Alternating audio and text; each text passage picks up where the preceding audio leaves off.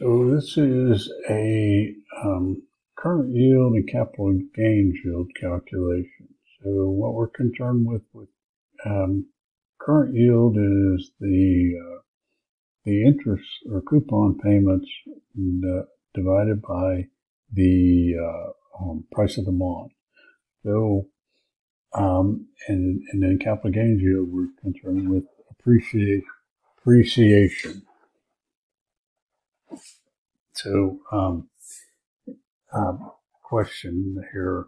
Basic Manufacturing has an outstanding bond with $1,000 par value and a 4.6% coupon rate. Interest is paid annually.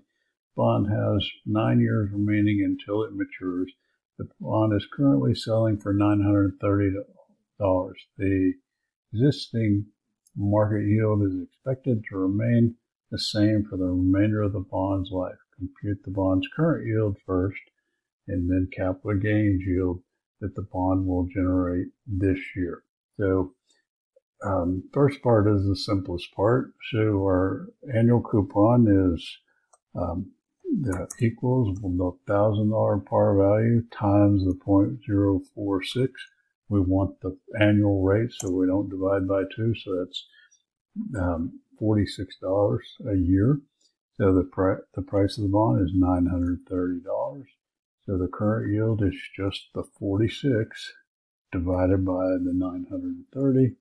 So that's 4.95%. So next, to calculate the current yield, we have to calculate the yield to maturity right now, and then calculate the price of the bond at the end of the year. So to calculate the yield to maturity, the bond has 9 years remaining, so it's 9 years semi-annual, 9 times 2. So the price of the bond is the 930, so I just hit minus and go to 930, and then I can actually take the annual coupon and divide it by 2, and then the future value is 1,000. So equals rate, so number of period, comma, the payment, comma, and then present value, comma, then future value, comma, or not, close parens. So 2.80%. So the yield to maturity, don't need to do the whole yield to maturity, but to get it would be percent key and then add a couple of zeros. So 5.6% is the yield to maturity. So now I've got the ending value and the yield, so now I can calculate the value at the end of the year. So there's going to be 8 years remaining, so 8 times 2 is 16.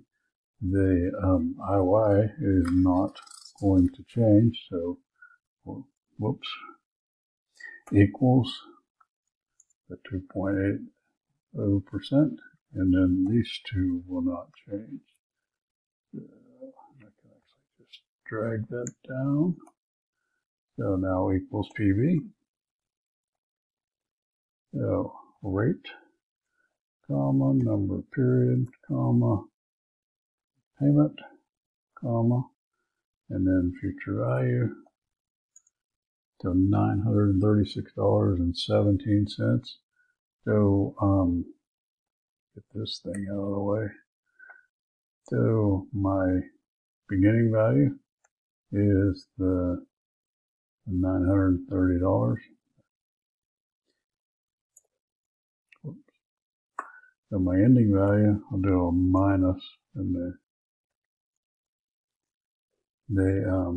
my capital gains yield is going to be equals, and then I need parentheses, so the 936.17 minus the 930 divided by the 930. So 0.66%. is the capital gains yield.